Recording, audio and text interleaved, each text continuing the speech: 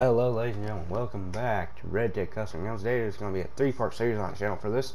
So it's going to be episodes 4, 5, and 6.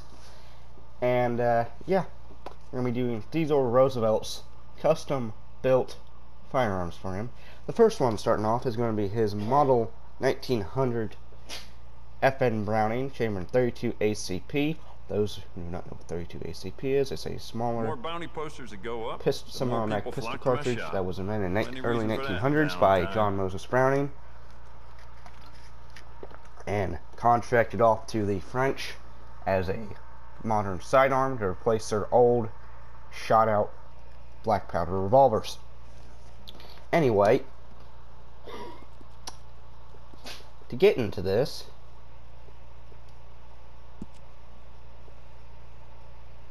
keep treating that alright, for components you want to have a pearl grip because that's what he has. Alright, start with that. Barrel is the normal short barrel. You want to have that on there. You want to have rifle. I've added rifle just for the fuck of it. He has base iron sights, but for the video, I'm going to leave the. Actually, no, he actually has some improved iron sights on it.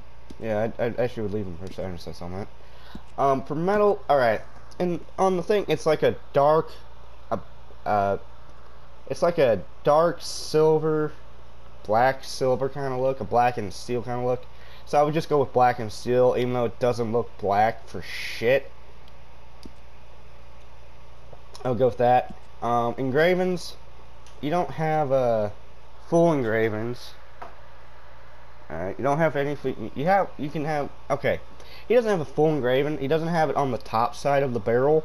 He just has it on the lower half, like close to the grip and shit. So just go for any engraving will do. You can't really get the one he has exactly. It's kind of a shame. They should have had more engraving options instead of just the standard 3 Baroque, Art Nouveau, Victorian ornamental and shit. They should have just gave more options in a way. Anyway, that's it for the engravings. It doesn't have the standard, his grip doesn't have the standard look to it. It isn't like, it has that normal grip to it. So I would put a carbon on it to get that look to it. I mean, any carbon do, I'm assuming. Anyway, that'll be it for episode 4, I believe, of Red Dead Custom Guns.